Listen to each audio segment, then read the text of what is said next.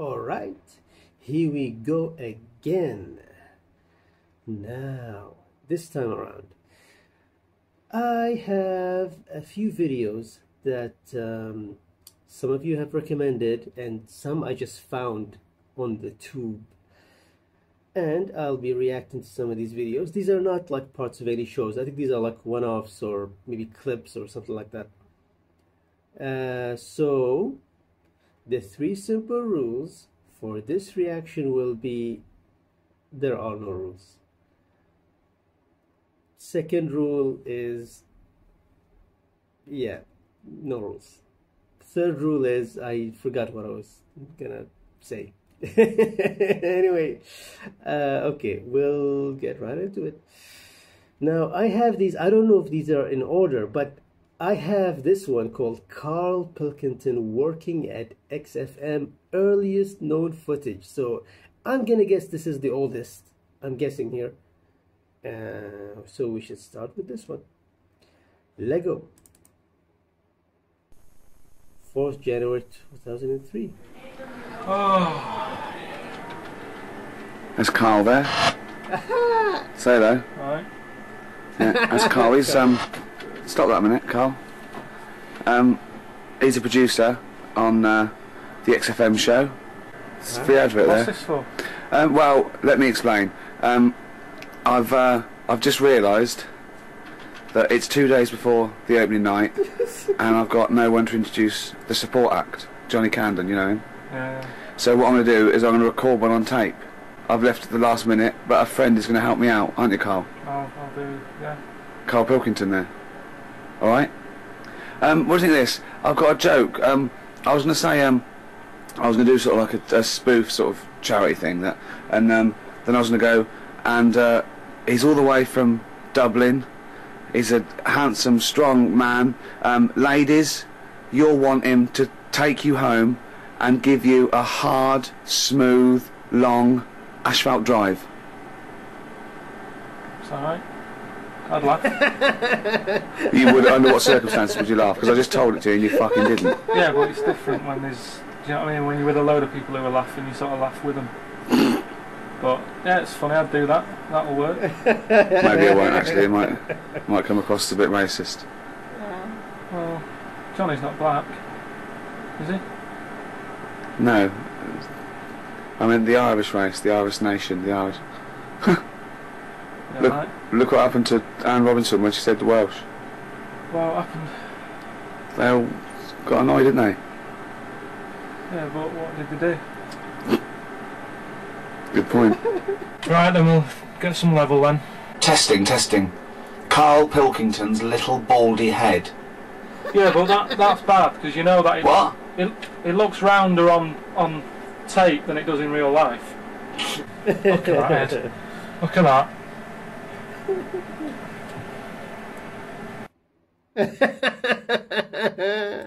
Wow. I love, you know what? I love the thumbnail of this. You can, if you squint real hard, you can almost see Ricky's fingerprints on Karl's head. I like how comfortable he was. I think this was at this point maybe that he just accepted this as his new reality. It's like, yeah, like Karl, like Ricky's gonna talk about my head every day of my life now, so I may as well just say it myself. That was nice though. Ah, God. Okay, come on. Let's jump into the next one. Happy slapped by a jellyfish. There you go.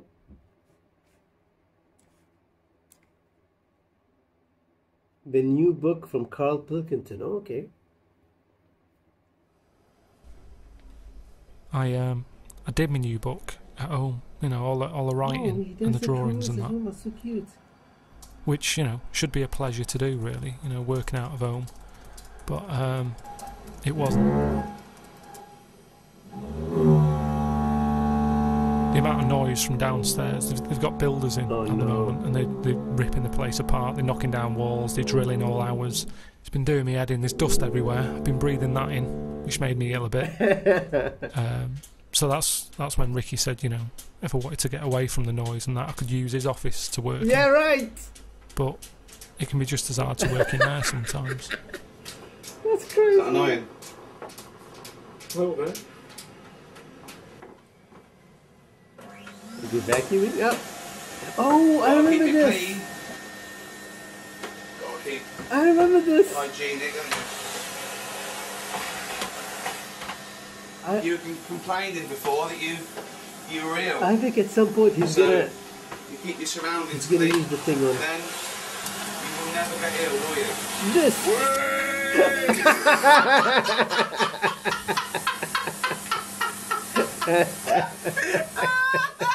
Oh God! Oh God! That was amazing! Was that the killer? So that's why I decided, you know, it'd be easier just to work at home in the end. What the fuck? Oh. Every time I hear the words of Karl look at them. Oh my God. If only this was available on audiobook. Apparently it's not, which is a shame, because I would easily do more, you know, of the XFM type reactions. I don't mind at all listening to an hour of Karl.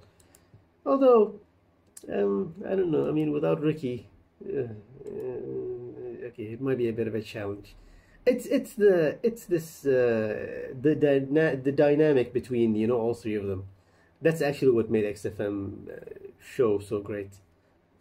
I mean, what was he thinking? It's like, oh, I'm gonna go to Ricky's office for some peace and quiet. No. But I remember I saw that clip of when Ricky did the thing with his face. This was in another used in another video by Karl about art. I remember because he was going around showing this to people, saying this is apparently his art. You know, I don't know what the hell that was. Anyway, let's get into the next one. Ricky Gervais popping a cork on Karl's head. I remember this. I didn't see this, but I remember hearing it on the XFM shows. I remember actually hearing the cork pop. And I remember, you know, like Karl was... Whatever. You know what? Let's just go through it. Lego. See your head a little bit. We want to get the noise, the microphone there. Right, ready? Hold on. Good. So you're just doing it? Oh, poor Karl. He's covering his own position. head. Why would you do this, Karl? Oh. Ready? Yep. Oh, God. Oh, no! Oh, it's like Jackass. Did it hurt? Did that hit me? What do you mean, did it hit you? I sort of just... It went off course, did it? Just glanced at it. Right, Lindauer, you're going to send us 8 more bottles, please, Yeah, because we're going to get this right. Yeah. Oh. Oh, Karl's smiling. It's pixelated. I can sort of see his smile. Okay, I guess that one was saved, you know. Oh, wow. I mean, I'm glad they had the camera on. I wish they had more clips, honestly, from the XFM shows. More clips like this, even. I don't care. It's like something. Just record anything and show me. I'm so intrigued, you know, because, I mean, okay, so for the XFM, we have nothing. We only have their voices. For the animation, we don't have the real faces either. We just have the animation, which is amazing. But it's still not their real faces. I'm so curious. Like, I just want to see their actual faces during, you know, a whole episode of them just talking to each other. God, poor Karl went through so much physical abuse. God, this was just one instance of the things that happened on the XFM shows. Just one. So many more things happened. They stuffed burgers in his mouth. I think grapes as well. I think Ricky made him take off his shoe. Oh God, there's so much actual. I mean, I don't even know what to say. I don't even know how to defend it. You know, it's like, I guess it's the show. It's for the show, so Karl's okay with it. I don't know. I don't know if that's even a good defense, to be honest. But well, you know, they were friends, at least at that time. So, yeah, you know, Steve said it. He said it's like something from Jackass. So they were going for that, I guess, on a radio show. Ay, ay. Okay. Let's get into the next one. Okay. Ricky Gervais wrestling Karl Pilkington and squeezing his head. This one's just gonna be full abuse, isn't it? It's just nothing but abuse in this. Anyway, Lego. Steve, come over here a minute. Look at this. Look at this. Oh, Karl! Oh, he's got him pinned down. Ask Karl a few questions about what's going on. You enjoying this, Carl? Not really. No. To be honest with you. Why do you allow this to go on? Well, what do you do? So you're out of his reach. He can't climb you. No, but he's got a voiceover tomorrow, haven't you? Tell him what you got to say. I'm not telling him whilst it's like this. Well, just No. practice it. No, If you can do it like this, you can do it tomorrow. I'm not doing it whilst like this. Say it. Because this isn't how they do it tomorrow. No. He's got to say Poor guy. hula hoops. They're in a world of their own. Try that. I'm not doing it I'm whilst... sweating. I know you are. Right, hang on. I know you are. He's feeling the sweat. You can't bite. Look, it's like a fucking little lamprey. Fuck you! Like a fucking little baldy. Fucking What's he doing?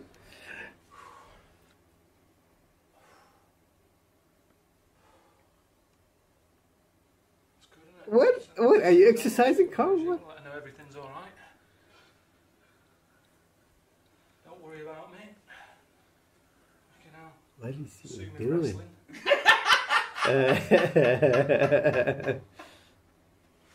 So now do the hula hoops line. Look at the camera and do it. Don't have to, it's just the voiceover. I'll try it though. Let's just give me and Steve a go. Let's go on. Hula hoops. They're in a world of their own. It's the world of their own. It's a bit of hula. They're in a world of their own. Because this is all about trust and believability when you're trying to sell a product. You Yeah. can't. They can't. Here he goes, Really okay. mean it. So really mean it. Hula hoops. They are in a world of their own. They are, yeah. They're the only Hula snack hoops like are that. in a world of their own. Do it again. Okay, do it again. Hula hoops. They are in a world of They their are. own. No, because that sounds They're in very a world weak. of their own. That's it. Now do it Yeah, straight down. they're in a Cam. world of their own. What Hula are hoops. They're in a world of their own. Okay, now just all do it in one. This will be Hula one. hoops. They're in a world of their Okay, I own. was just speaking over that. So just wait for me and Hula hoops. They're in a world of their own. lose the gap and look at the camera. Lose the gap in the edit. No, because that's false. Lose No. the gap in the edit. Invented, use it. It's Okay. there to be used. Okay, hula hoops, they're in the world of their own. Tick, tick, tick. Look at the camera. Tick, tick. Okay, 1, 2, 3. He's laughing. Tick, tick, tick. Hula hoops. They're in a world of their own. Okay, just close that gap a little bit. Hula hoops. They're in a world of their own. Okay, look at the camera. Hula hoops. Wait They're till in a I world finish. of their own. Tick, tick, tick. Hula hoops. They're in a world of No, their own. close that To gap. gap. Close the gap. Okay. Close it. Tick, tick. Hula hoops. They're in a world of their own. Brilliant. Yeah. When I did the film, Steve, in Boston, as you know, I flew 7 hours dressed up as a caveman. 2 days on the set. It's not been used. It's been cut out. So there's an exclusive for you. Go on in. We've got work to do. Yeah, right. Dribble starts to sort him. Okay. That's typical. That was a typical video. I mean, it starts out with Ricky literally pinning Karl down like a prey. Yeah, but I don't know what the hell Karl was doing with that thing. I don't know what that was. Was that some exercise? Because I've never seen that before. Oh God. You know the funny thing is, well, everything is funny, but the thing that stuck out for me was, Karl takes the easy option because he works in sound. He takes the easy option and he's like, just cut that out in the edit. That is always the easiest. It's like, well, that person in another scenario would be paid for the voiceover. So you know what? Make that person say it a million times. Let them earn their money, okay? Let them do it right. Not everything should be in editing. You know, but just that's something that stuck out to me in that video. Everything else is it's pretty much what was happening on the show. Wrestling squeezing. Okay. You know what? We got one more. Ricky Gervais. What the hell? I think this one is you know, I think maybe this one was Ricky, Steve, and Karl together again. I think that's what this one says. I may have. I mean, I don't remember if I wrote this title for this video when I downloaded it, or if it was originally like this. If it was originally like this, it says Ricky, comma, Gervais and Karl together again, which is wrong. It should be Ricky, Steve, and Karl together again, I'm assuming. Anyway, Lego. Oh, that round head. We've just done a little show for Enemy Radio launch, haven't we, Karl? Yeah, the enemy show. Steve there. That's Steve. Steve Merchant. Very important cog in this big wheel. Yeah. And he's off to New York now, bit of a player. You bloody know it, mate. Yeah, I just got to shoot over to the Big Apple and you know, see what's going on over there. Probably getting a... hey, talking of music, probably getting a big yellow taxi, Jimmy Mitchell. Yeah, no. And maybe cruise down to the Bronx. Across 110th Street? Across 110th Street. Song references. Yeah. Okay. Well, don't forget, be careful, don't get an 8th Avenue freeze out. Oh, Bruce Springsteen. Yeah, okay. And Broadway, The Clash. By the Clash. Bad Apple Gas, Cat Stevens. Yeah. I bet. Guess what? There's going to be no sleep till Brooklyn. Karl, any New York related pun song titles? New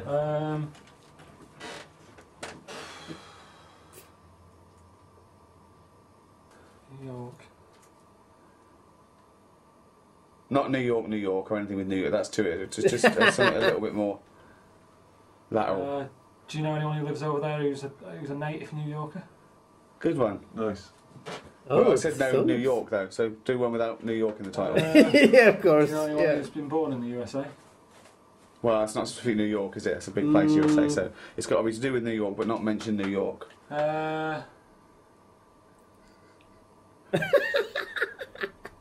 Well, so he's a. They're living in the city. Well, that's any city. That's any city. Yeah, but it's any city. It's got to be. This is exhausting. Well, think.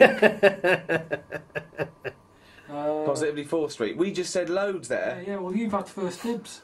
Yeah. Hang on a minute. The world.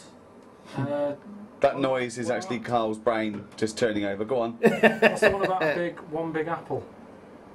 That's what's one. That the world is. Yeah. Well, I know what he's thinking of. The world is just a great big onion. Joe the taxi. Well, that could be anywhere. But a New York taxi. But that's not the title of the song. If it was New York Taxi, it would be banned anyway because it's got New York in the title. We had Big Yellow Taxi. That is New York. It doesn't mention New York. It's a Joni Mitchell song. It works. Poor Karl. Why? Is that picture now on a freeze frame? What are the other streets? Oh God, Karl. Okay, right. Say something right. Think of something to do with New York. Then see if that is a title of a song, and then say it out loud with your mouth. So something to do with New York. Is that a title of a song? Does it have New York in the title? If it doesn't, but it is about New York, then say the title of the song. Oof. So far, you've come up with titles with New York in the title. Can you think of any others? Well, yeah, we will in a minute. Got one on your head? I don't. Yeah, because you said that we had first dibs. You just saw how quick we just came up with them then. So come up with one.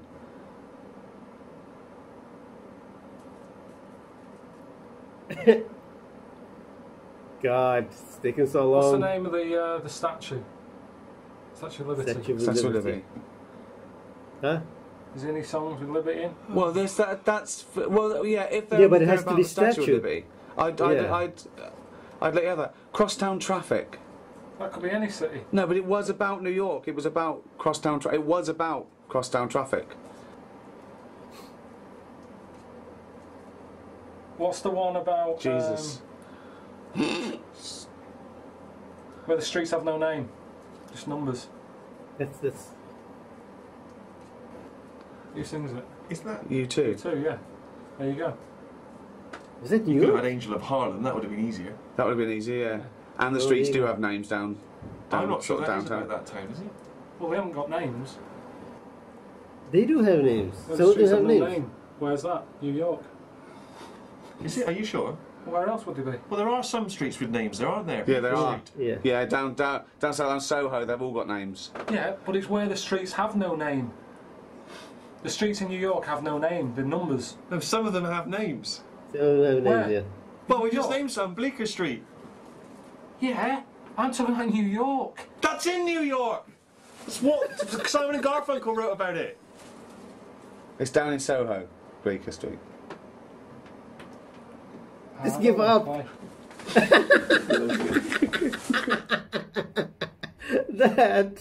That, oh my god. That was good enough to be on the XFM show, to be honest. That felt like an exact interaction that they would do on the XFM shows. Oh god, poor Karl, that's torturous. I mean, if this was on the radio, Ricky would have destroyed him. Ricky would have drove him insane 10 times more than he has done here, to be honest. Because imagine the stress of knowing you're on the air and you're approaching a commercial break and you try to think of an answer, and you know how Karl needs time and space and quiet to come up with any answer, and Ricky's there in front of him going blah blah blah blah blah. God, I kind of wish they did do this on the air, to be honest. Oh God. Okay, enough. Now, what I do have here, I said I would do this a while back, and honestly, I've been so busy that I only have time for this now. But I do go through the comments, especially because some of you drop some amazing factoids in the comments. So I figured maybe I would just highlight a few and see. Okay, so first one here. Wild Wine says Karl's freak book, referred to as Top 50 Freaks, is actually called the FHM Carnival of the Grotesque. If you search that, you'll see a few pictures from it, including the man with the chicken. Okay, let's see. FHM Carnival of the Grotesque. FHM Carnival. Oh, there you go. Carnival of the Grotesque. Let's see images. I mean, I'm seeing just covers on, okay.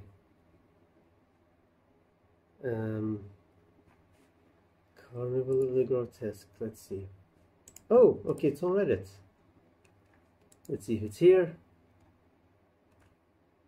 Ah, UK, probably, okay. You know what? The Carnival of the Grotesque.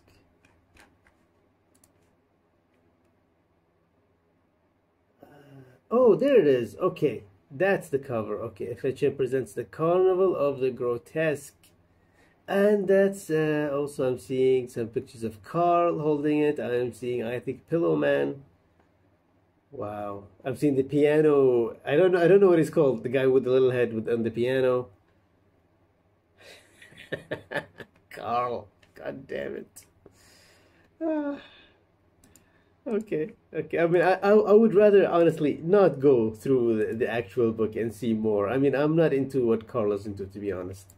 But it strikes me as odd, you know, just the fact that Karl had this on his person, walking around from place to place, as if like he's going to need it at any minute, at any second. He's going to need to whip out that book and just learn something from it. Amazing. Okay, let's see what we have here. Oblivion's Legend says Richard Anderson actually appeared on a fan podcast called The Trout Spinners a few years ago.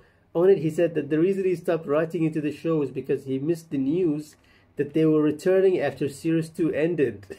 Makes sense. He also said that he was becoming less interested in the show anyways because it was becoming too Carl-centric for his tastes. Really? He preferred the earlier shows where Ricky and Steven contributed more.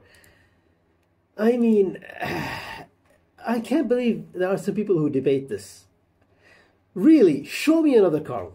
Just show me another Karl. Just show me, put me to a person and go, here's another Karl. He's someone exactly like Karl. I can't, you know, other than his dad, which Karl, by his own words, said is an exaggerated version of himself. So scary. I don't think there is any other person like Karl. So, yeah, it was the correct decision to make him the focal point of the show. Honestly, I've listened to the, you know, some of the shows where he wasn't there, and Steve is so witty, and Ricky is like they are talented, but it's not. What's the word for it? It's not special enough. It's not special enough without Karl. Oh, sorry, I just said special. Then I remembered the way Karl said special needs. Sorry. But yeah, to me, it's Karl. Karl, for sure. He makes this show what it is. No way. So Dickie Anders is wrong on that one. And finally, I have here, Tony says, I myself have never said Karl to be fully a scripted character. I do think they have plans for much of what they talk about, though, and I could see them feeding him some things to say now and again, especially when he's insulting. Yeah, they do. You know what, though? This thing about Karl being a character, it can't be. And I'll tell you why. So, okay, where do I begin with this? Now, if you're a writer, I've been writing many years. I've studied screenwriting. My actual job is copywriting, screenwriting, content writing, all sorts of writing, translation, everything. So I can tell you, when you have the mind of a writer, you follow patterns.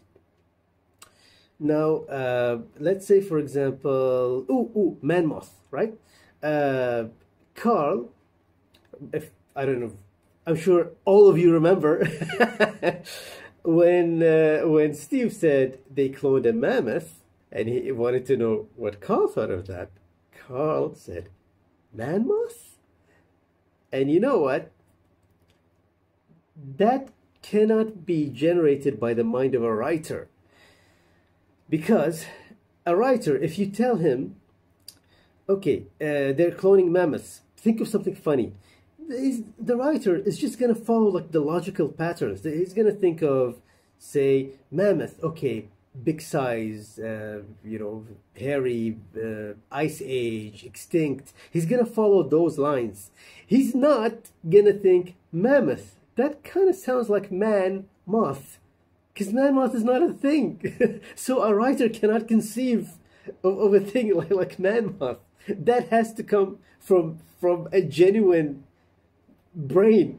You know, it has to be a genuine thought from a non-writer. So to me, this thing about like scripted character, impossible. You cannot do that. Some of the stuff he says, honestly, there's nobody that funny.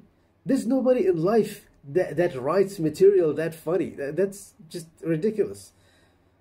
I mean, just the notion of it. I mean, I can't even think of it. You can tell me about any type of writer. You know, you can tell me about the comedians. They never achieve this level, because this is not writing. You know, this is unique brain thoughts generated in accordance with Karl's brain and the way it functions. So it's unique to him only. It's not a thing a writer can do. What Steve says, those amazing, witty, snappy, you know, remarks and those zingers that he drops at such a speed, those are generated by the mind of a writer, you know, because it follows logical patterns, and that's why you laugh, because It's funny. But you laugh at the Karl stuff because it's so unexpected and so unorthodox that's what makes it funny. Man moth. You know, that's what makes it funny. It's the fact that Karl believes, at least believed that for a second that they have cloned a hybrid of a man and a moth, and that's why it works. To me, this has always been like why Karl is not a scripted character, because I write and I know. If you tell me like come up with something funny, I'm gonna have to find a logical pattern to follow to give you the funny. So yeah, that was a whole that took longer than I expected, but I hope it was clear. Anyway, this was fun. This was amazing. And you know what? I'm not even done with the videos. There's still more Karl videos out there. It's insane. For a guy who's not even like a writer or anything, he's got endless content. I don't know how. Anyway, I hope you enjoyed all of that. If you're watching this video and you haven't seen the XFM shows, I've reacted to every single one of them, minus the best ofs and the, and like the ones that I shouldn't react to. And it's all there. Yeah, go check that out. And until next time.